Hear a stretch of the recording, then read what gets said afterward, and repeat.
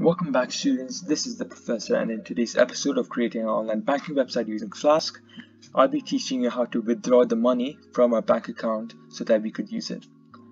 So let's head over to our withdraw function, which is right over here, and let's just copy this if statement,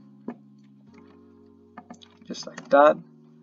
And before I do anything else, let me just go back to my deposit function, and I need to include an else statement as well. So I'm just going to say else render template, and I'm just going to render the deposit page just like that. And I'm going to be doing the same thing for the withdraw function. So I'm going to say else, and I'm going to return render template, and I'm going to return the withdraw.html just like that. Alright, once we've done that, let's head over to our login, or should I say deposit.html, and I'm just going to copy and paste this block of code right over here.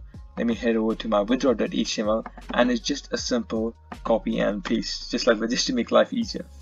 Now inside the form action where it says /deposit, we need to change it to /withdraw since we're using the withdraw function.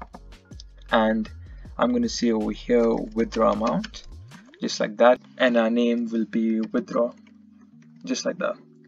Now let's head back over to our main.py, and inside the withdraw function, let's change the deposit to withdraw, just like that, and inside the deposit, let's change it to withdraw, like so.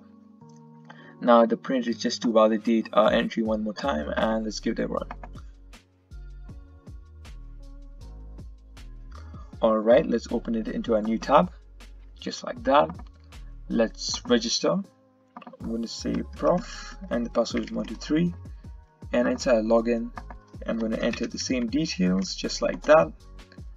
Alright, once you created an account, let's deposit some money.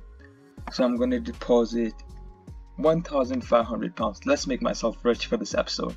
I'm going to submit my value, and in our console we can see that I now have £1,500 into my account. So what if I need to withdraw the money? Let me go back to my website. Let's head over to withdraw, just like that, and I'd like to withdraw £500 for the new PS5. And now I'm going to submit my value. So if we head back to our console, we can see that now our balance is updated to £1,000. So that means we withdrew £500. So that's it for this video. Don't forget to like and subscribe, and I'll see you guys in the next lesson.